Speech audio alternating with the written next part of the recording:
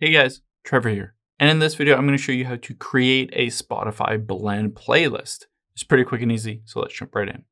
Now, let's open up Spotify on your iPhone or Android, or if you want to, you can go to spotify.com on a computer.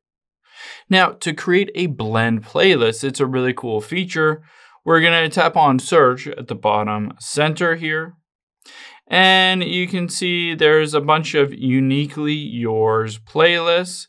And then right under that is made for us, create a blend. So I'm going to hit the plus button and it says invite friends to blend. Invite up to 10 friends to blend a shared playlist that gives you social recommendations based on all of your listening and music tastes.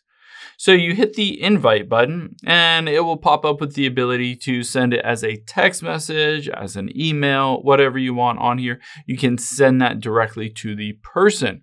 Now, if they approve this and agree to be in the blend, it will basically take your preferences and your music tastes and the other person's music tastes and blend them together. It will show you a percentage or a score based on how similar your tastes are and how different your tastes are.